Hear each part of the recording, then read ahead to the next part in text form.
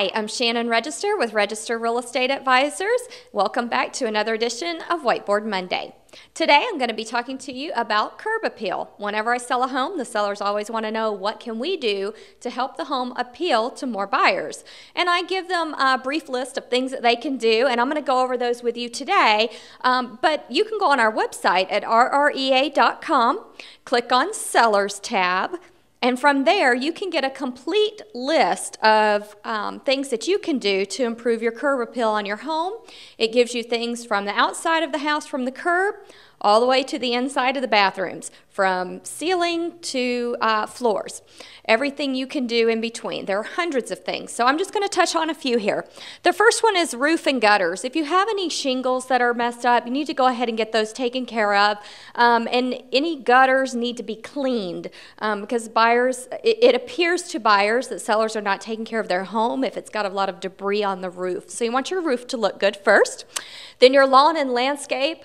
You want to make sure you get some fertilizer on that lawn so it looks nice and green. Any of your landscaping that's gotten too out of control needs to be cut back. You want to get rid of weeds. You want to plant some flowers, make it look nice. Now here in Houston, it gets really hot in the summer and those flowers look pretty wilty. So I don't recommend planting flowers in the summer, but if you're selling your home in the fall or spring, definitely want to put out some nice flowers. In the summer, go more tropical, do rock gardens. There are lots of other things you can do, a lot of nice mulches that you can go with instead of putting flowers. And of course, in the winter, it's really hard to have any flowers. Sweep the concrete areas, and when needed, power wash them. And this also goes for chimneys, because sometimes chimneys need power washing as well as the other concrete areas around your home. When the buyer walks up to the front door, you want it to seem really appealing to them. And so one way to do that is to make it very crisp, clean, make it look really nice. And the power washing in the garage can help you get rid of those stains in your garage. Maybe you had an oil leak. And power washing on the back patio can get rid of any algae out by the pool areas. The front door is very important. Everything else can look really good, but if you've got a front door with paint chipping off of it, the buyers are going to notice that right as they walk in the door, and it gives them a different image of your whole home. So you want to make sure that you get your front door restained if that's what it needs. Screens and windows, make sure your windows are clean, make sure all the screens are intact, and paint, you can always paint the inside or out. And improve the quality of the home.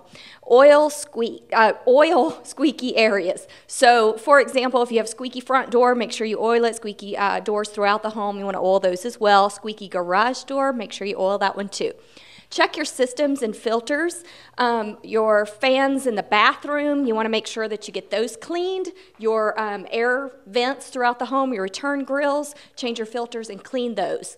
Your plumbing, you want to make sure that all the water goes down correctly.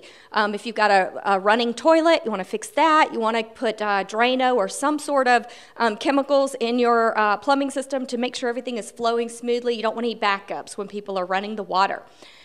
We talked a little bit about the garage already. Just make sure it's decluttered, cleaned up, and organized. The closets, you're moving anyway. You're selling the house. So go ahead and pack up all that stuff in the closet that you don't need. Go ahead and put it in boxes, move it to a storage location, or stack it in the attic.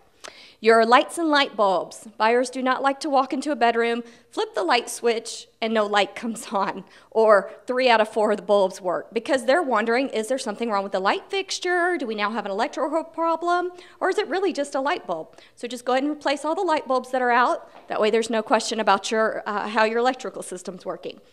Remove any political and religious stuff. This is probably the hardest thing for me to talk to about sellers. It's really hard to go into a preacher's home and tell them they need to remove religious affiliations, or walk into a political consultant's home and tell them they need to tone down the politics.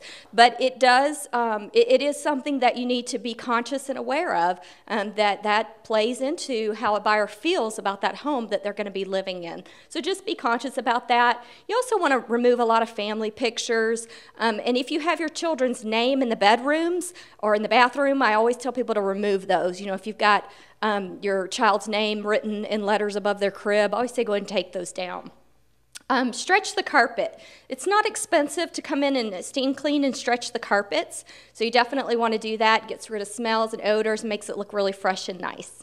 So these are just a few of the things that I tell my sellers when I list their homes. Obviously, the older the home is and the less maintained the home is, the more work it's going to take to get it ready for a buyer. But the more you maintain your home on a daily basis and an annual basis, the less you're going to have to do when you get ready to sell it. If you have any other questions about selling your home, give me a call, 281-288-3500. We have lots of agents here at Register Real Estate Advisors that will be happy to speak with you about selling your home. And again, you can find this and a lot more information at rrea.com. Click on the Seller tab, and then from there you can find the whole list of things you can do to improve your curb appeal on your home.